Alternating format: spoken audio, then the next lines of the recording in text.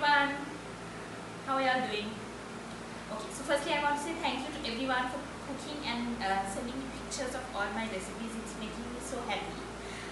So today I thought, since tomorrow is Friday and it's the weekend, I'm going to make my favorite Friday night midnight snack. What's your favorite Friday midnight snack? Mine is bitter roti and roast chicken. So since we can't get to that, shall we try to make it at home? Okay. So let's first start with the roast chicken. I have a chicken breast here that I have washed and left on this baking tray.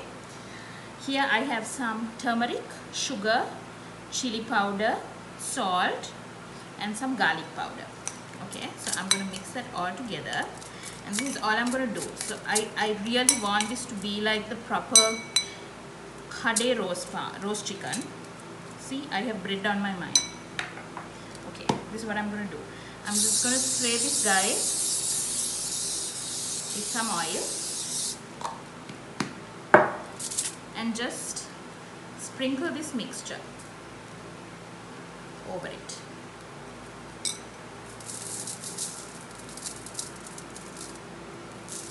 Okay, wash your hands well, get the sides also.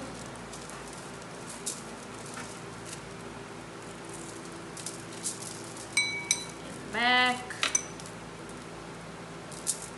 a lot of flavor there.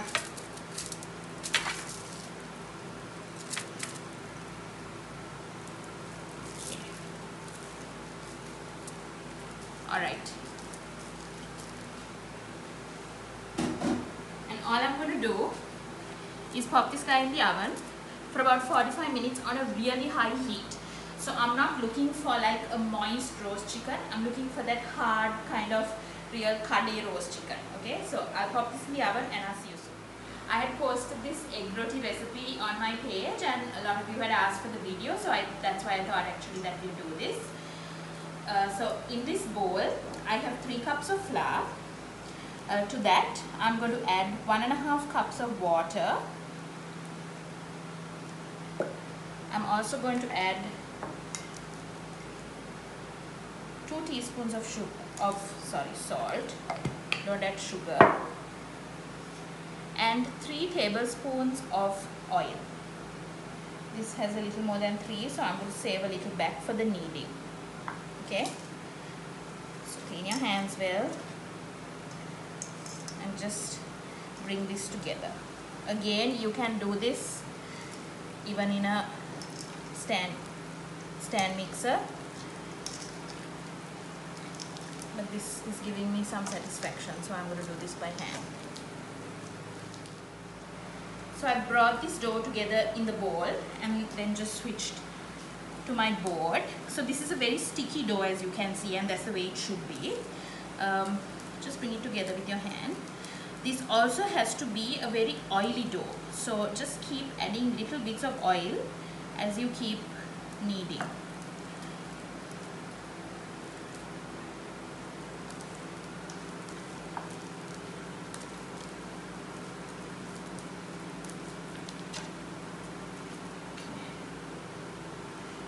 And just bring this together with your hand and knead it until it's soft for about 10 minutes, 8 to 10 minutes.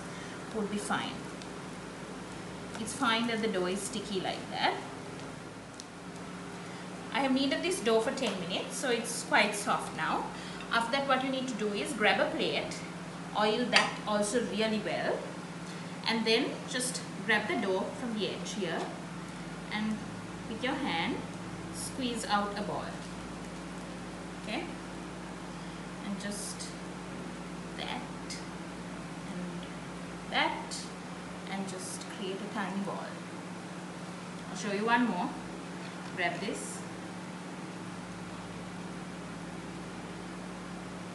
It just needs to be somewhat equal. Okay, let's bring it together like that.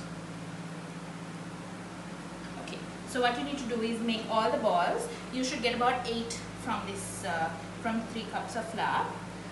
Make 8 balls, brush it well with some more oil because it has to remain very oily, and cover it and keep it on your counter for like 3 hours if possible, and then I'll be back to make the rotis. Hi, we are back. So I've left my balls of roti for about 3 hours and we are back. Let's take a look. Oh, okay, it looks nice. Right.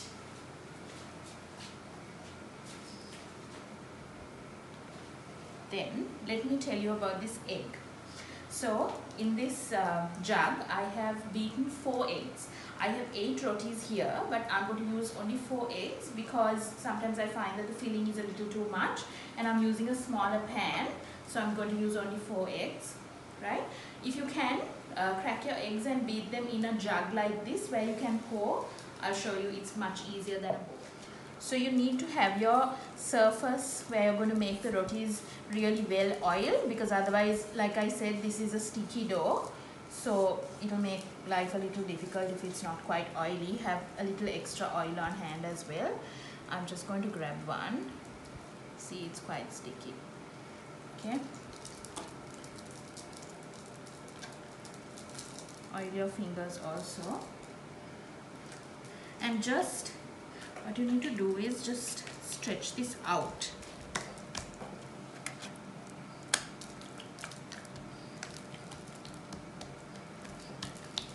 In the meantime, switch your stove on and let it heat up a bit. So if you have something like that, that's fine. Like I said, I'm not going to make it too big because my pan is not that big. So once you have stretched it out for it to look like this, I'm going to add this to an oiled pan. Carefully. Grab a spoon and just stretch it out. It's okay if there are little holes, that's fine. Let it cook for a minute.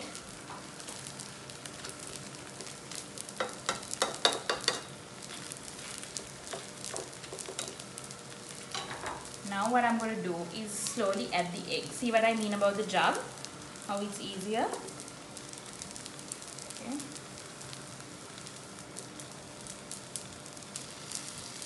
I would say add like 3-4 tablespoons of the egg mixture and just let it cook for a minute. It doesn't have to be perfect, obviously. This is a homemade egg roti. Close and close. Try to close. Okay. Look at how nice it looks. So I'm going to turn my heat down a little bit because I seem to be smoking my cameraman. Okay, so once your egg is cooked like 3/4 way through, you can flip it. You can try to flip it so that the other side cooks as well. Yum, yum, yum. So I cooked it for about 2 minutes on each side and now it's ready. So do all 8 like that. Done. Look how pretty it looks. Yay! Okay, so this is our chicken that we roasted earlier. Look how nicely it's come out. I tasted it in between and it's really yummy. For this dish, you need actually 3 elements. The egg roti, the chicken, and you need a really, really nice gravy. Okay, so I have a chicken gravy that I made like 2 days ago. I just thickened it up a little bit. Make sure your gravy is like super yummy because that is actually the character of this dish. Okay, so I'm just going to put this together now, like they do in the kade, hopefully.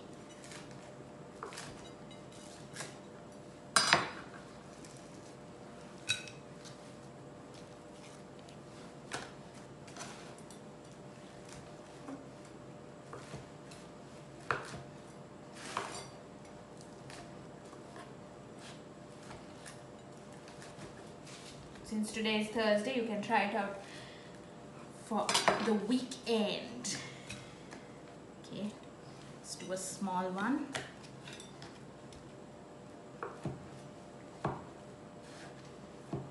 Right. I'm just going to add the chicken. I'm using my hands because how do you think they make it in the shop? And the yummy hodda. Okay, I'm going to mix this up really well.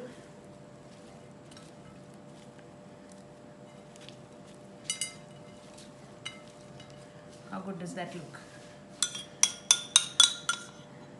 And the important thing, the gravy.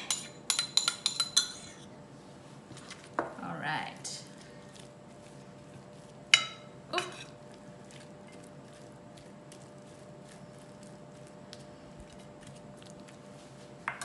Doesn't that look good? I'm going to dive in because I can't wait. Oh my, it's really yummy. Okay, try it out and watch our channel for more easy recipes. See you next week. Bye. Then what you need to do is just with your spoon, just fold the sides in. Okay. It doesn't have to be perfect. Ah.